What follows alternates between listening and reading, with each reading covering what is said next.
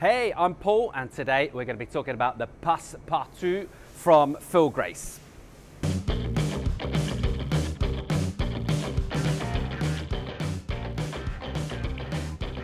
Now, the cunning linguists among you may have noticed that Passepartout is a French word. It is. It means something like master key, and how very appropriate for a board that can take you anywhere.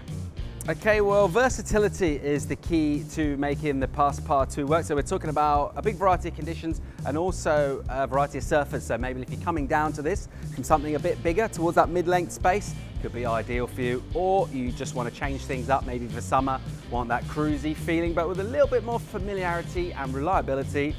We got it right here. Okay, let's have a look at that outline. And as you can see, it's got that beautiful kind of eggy shape, so pretty wide up in the nose and up in the tail, and that's just going to give you planing speed and paddling ability, which is always going to be your friends whatever the surf conditions like. The one thing that the Passepartout does maybe different from boards in the other kind of mid-length space is a fin setup actually, and what we're talking about is a thruster setup. So just a little bit more versatile for surfers maybe aren't so used to that single or that 2+1. Maybe you're surfing waves that don't have quite as much open face, maybe shorter kind of wind swell type waves as well. And the thruster setup is super versatile, super reliable, take you wherever you want to go on the wave.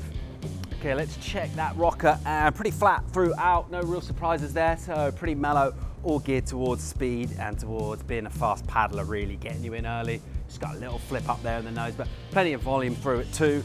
And also in the tail, a little bit of lift there, but nothing to get overly excited about. Okay, just in terms of those rails, a little bit of a pinch there, but basically you can feel there's quite a bit of volume throughout. So we're talking a really stable board that's going to carry that speed over when you're paddling, also when you're surfing through flat sections, and just going to feel super reliable, super stable wherever you take it on the wave.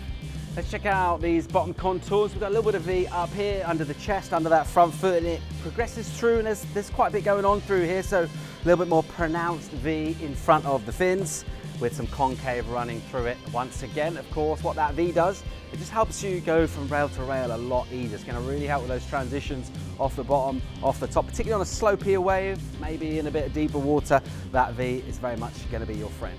Okay, this particular one, 6'8" by 21, that's coming in at 44 litres, so plenty of volume there. Volume is your friend. The key difference, of course, with the Passepartout from some of the other mid-length designs is that thruster setup. Reliable, trustworthy, fast, loads of drive. You're going to love surfing the Passepartout.